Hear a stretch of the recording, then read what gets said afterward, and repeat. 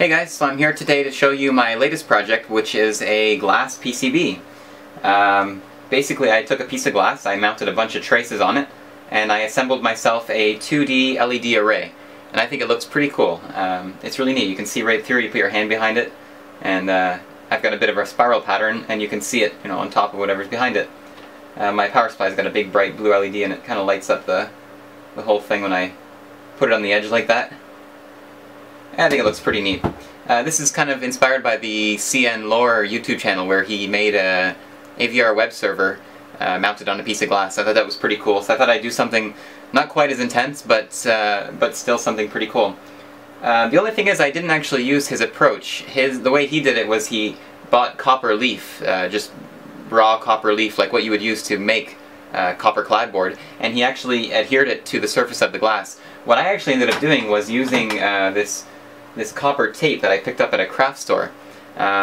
Basically, it's just about 5/16 inch wide copper tape. It's got a bit of an adhesive on the back, and I adhered it to the glass, and it survived all of the soldering and the cleaning and the alcohol and all that stuff, so I am more than happy. I picked this up at Michael's. It was about, I think, $8 for the roll, so it's pretty cheap. And for the glass, I know he likes to use microscope slides. I ended up using just your regular photo frame glass from the dollar store around the corner here, so yeah, it's pretty cool.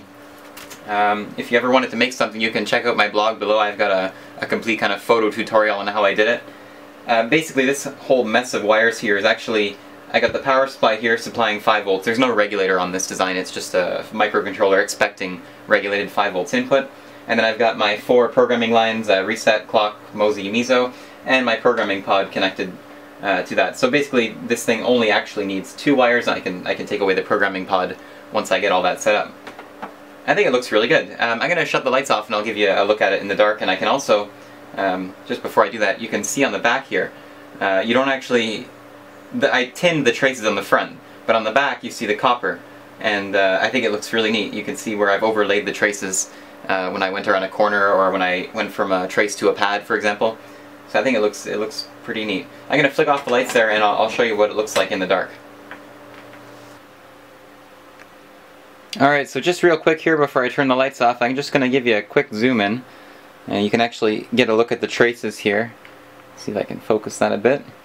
And yeah, you can see they're all tinned, and the components are mounted directly on them. So I'm just going to shut the lights off. You can see I put the power supply behind with the bright blue LED. So you'll be able to see all the edges of the glass in that. So here we go, I'm just going to kill the lights now. Here you go, you get a really good look at it. Let's zoom in here again. So for now I've just got a simple kind of spiral thing going, but in the future I could have my name scrolling across, or I don't know, my school name, or all kinds of stuff. So yeah, I hope you like it. I spent about maybe a weekend on this project, had a lot of fun with it.